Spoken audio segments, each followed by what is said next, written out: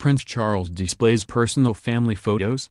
Harry's wedding. Baby George. In Palace exhibit. Prince Charles is sharing what's on the walls of his homes in a special Buckingham Palace exhibit that features some of his favorite artwork, and even private family photographs. The photos, which include a recent snap his son Prince Harry's royal wedding to Meghan Markle, are designed to add a personal touch, capturing the feel of his homes as he shows off some of the best art held by the royal collection and from artistic charities he supports.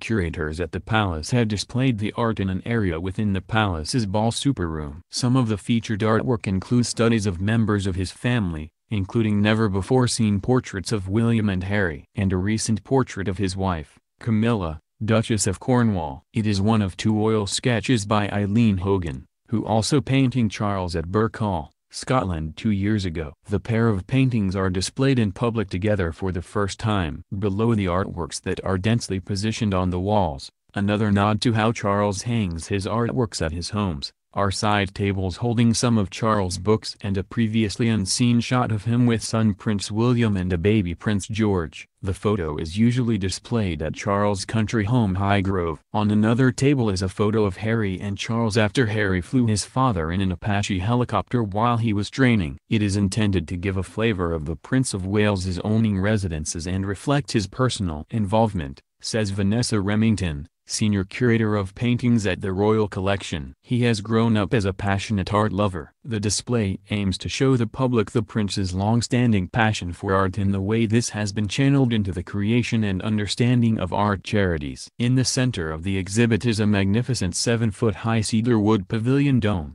created classical carver Nazir Yasna, from the Turquoise Mountain, a charity founded by Charles to create jobs and revive skills and crafts in Kabul, Afghanistan. Charles' mother, Queen Elizabeth, has not seen the summer opening show yet. A poignant piece was added to the exhibition at the last minute and highlights how Charles, who turned 70 in November, is a patron of art. He asked for the inclusion of a triptych of paintings of 3 Yazidi women who had been persecuted by Islamic State in northern Iraq. The work, showing Waso, 15, and Oansa, 13, who have been separated from their families, and Lilia, 31, who lost 3 children and her husband and was held in captivity, by Hannah Rose Thomas, was spotted by the prince at the final degree ceremony of the Prince's Foundation School of Traditional Arts.